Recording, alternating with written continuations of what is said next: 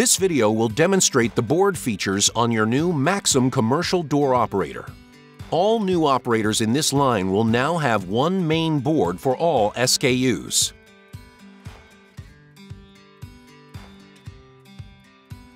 Boards now come with all terminals on the right side of the board for ease of wiring and installation. The new terminals are now plunge terminals, where you simply press down and insert your wire, no tools required. The terminals can support up to 20-gauge wire for all your wiring needs. The terminals are also color-coded to easily identify functionality and for ease of wiring to the correct terminals. Before we start, it is important to note that the terminals also have different colored plungers, black for your inputs and white for your common. If your board has the opposite colors, please note that will change shortly after launch. Terminals are not removable.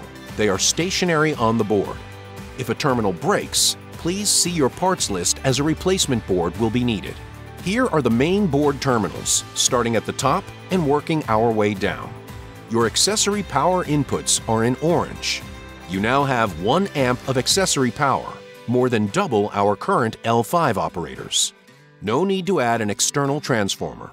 Notice you now have an aux SW, which is called switched power. Accessories wired to this terminal are to optimize your battery backup power, as these accessories switch off when the unit is running on battery backup.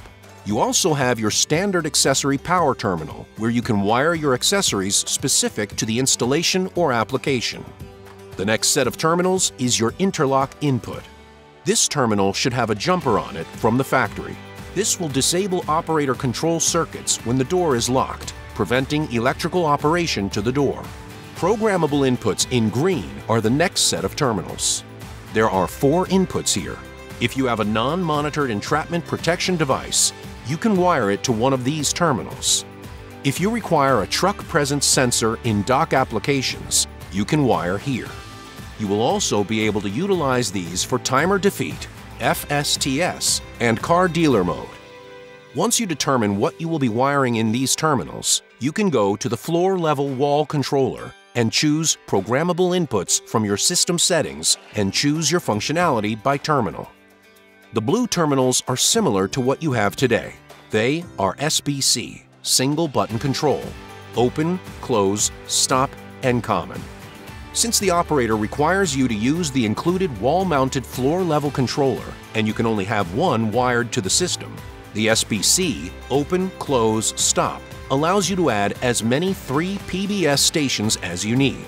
It is here that allows you to choose the optimal condition for your door. Cable tension monitor terminals are new for the commercial door line. You can add 1 or 2 to the door to monitor the slack in the cable and trigger the operator to stop if needed. There are 2 terminals, so you can wire 1 in each, 1 for each side. Once you wire your CTM to the terminals, those will be auto-learned into the operator. In yellow, you will find 3 inputs for monitored entrapment protection devices. These are standard on the board, and no need for any additional cards to add more than 1 entrapment protection device. You can wire monitored eyes, edges, light curtain, wireless edge, etc. Each is marked 1, 2, or 3, which gives you added visibility in the menu and with diagnostics on which terminal needs review.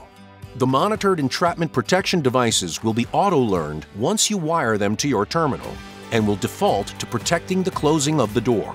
However, if for any reason you also need or want to protect the opening of the door, you can enter the menu, go to System Settings, Monitored Entrapment Devices, and choose which input you want to review. You can change to protect the open in this menu screen. Please refer to the manual for approved monitored entrapment protection devices. Last but not least, you have your 2 white terminals marked Wall Control. These are where you connect your 2 wires for the floor-level wall controller that comes packed in the operator. These terminals, as well as the wiring on the wall controller, are not polarity sensitive and can wire in either input and still function as intended. Besides the terminals on the board also includes spade terminals marked with battery. This is where you will connect your positive and negative battery terminals onto the board. This is polarity sensitive, so ensure you have connected them correctly. For added functionality and performance, we are offering two accessory kits. One is the AUX-REL board, which can be used for adding limit switches, auxiliary relays, as well as adding lights, horns, strobes, etc., and what function you want them to do. You can have two AUX-REL boards mounted to the front cover and then connected to the board, or you can have one AUX-REL and one LP-EXP loop detector board. The LP-EXP can accommodate one loop DET-LM, which, when connected, can prevent the door from closing on a vehicle when in the loop path. Some versions come with an accessory board. We have not wired it, but this is where it sits. Additional spots on the board include the antenna locations for both Wi-Fi and for adding an external antenna. Your antenna to connect to the operator can be found in the bag with the manual. Please ensure your antenna is mounted before leaving the job site. The board is also equipped with fuses for the incoming power and the auxiliary power. The fuses are 30 amp and can be replaced with standard automotive 30 amp fuses. Note, the installer must connect power to the wire harness.